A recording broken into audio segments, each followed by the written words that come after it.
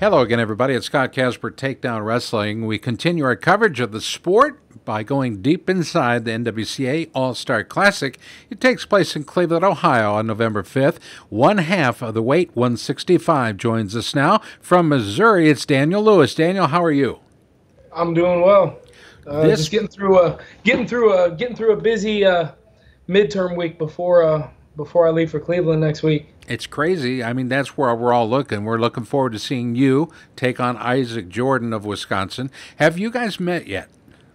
No, we have not. So this, and by the way, if you just compared stats for both guys, you and Isaac, this looks to be like a major match on anybody's calendar. Do you guys feel that down there in Columbia?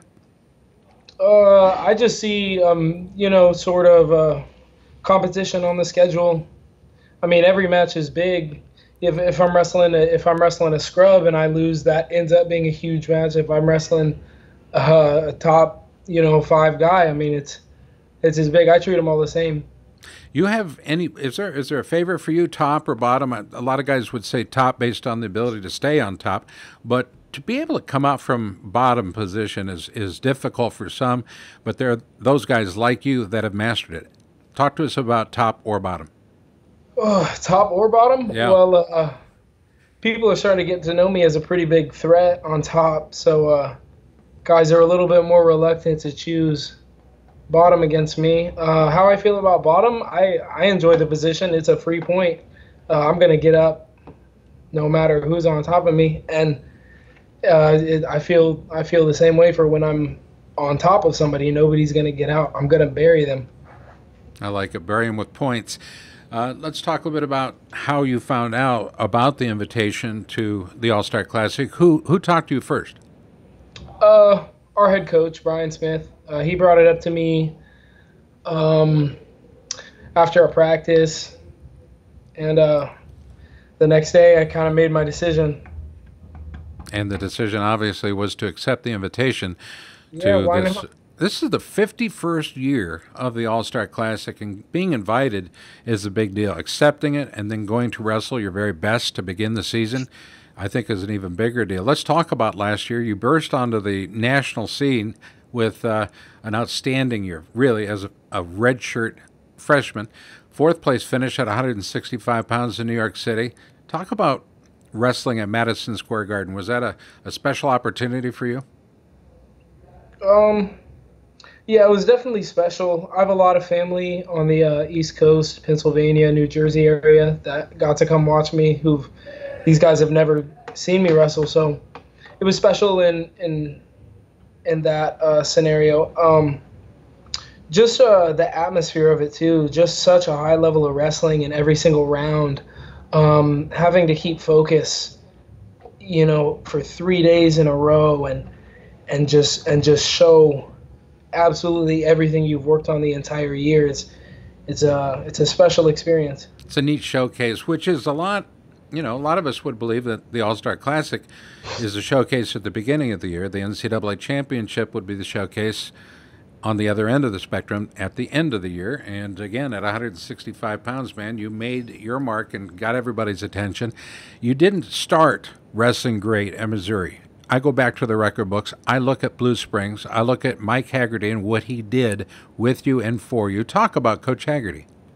Haggerty's like a second dad to me. He was a huge influence in my wrestling, in my lifestyle. Um, I'm close with his sons, his daughters. He's close with my family. We have a deeper relationship than just a athlete to a coach. He taught me a lot of discipline. Um, he A lot of core values come from Coach Hag. I love that guy a lot. There's a lot of us out there that have that same kind of appreciation for him as an official and a coach. You won 4 state titles underneath or under his watchful eye. The first wrestler in school history to do that, and the second wrestler in state history to win 4 titles in 4 different weights. Kind of like one of those Kyle Dake moments at the NCAA's. I like it, dude. Yeah, I mean, What was that like for you? it was a lot of fun. At first, when I got the first title, it was wow. look what I'm on track to do. And then the next year happened, and the next year happened, and it just sort of, I always had it as a goal of mine, and for it to come like to reality, that was like my ultimate goal. That's what I like envisioned, what I dreamed of. And so just to make that happen, it was, I don't normally celebrate after matches or get excited, but that was one of the times where I was pretty pumped. I got to believe you were. The other guy, by the way, to win 4 titles, it's a teammate of yours. You may recognize him walking across campus or just on TV or radio or whatever. Olympic bronze medalist Jaden Cox. What's your relationship like with Jaden Cox? Well, first let me clarify something. The weight changed. So Jaden was the 13th weight class twice. He didn't change weights. So the weight class changed.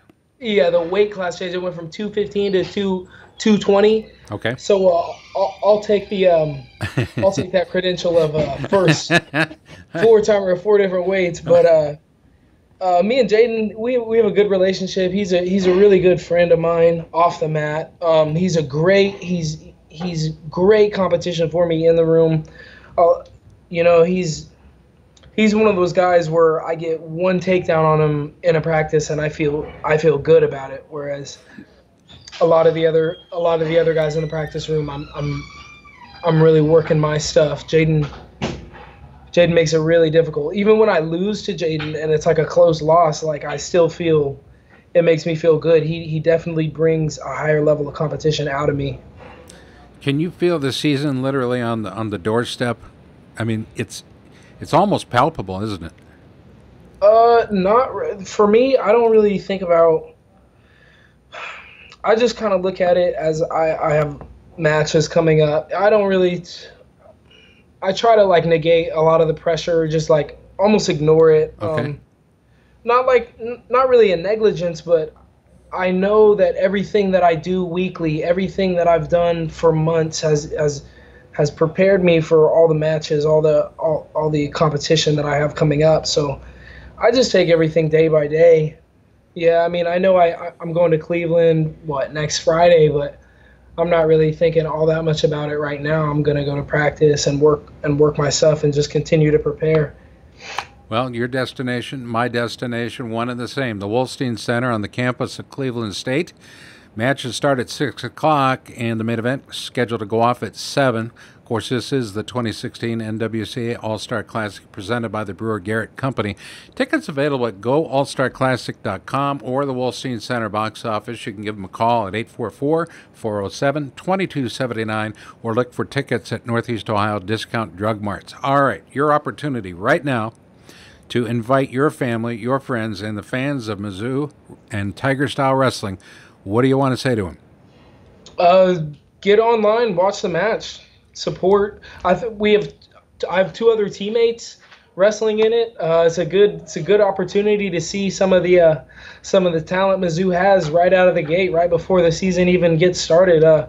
Chance for everybody to get excited and watch some Tiger Style Wrestling. And for $15, you get to see some of the best in America wrestle. $15 right. GA, $100 preferred seating.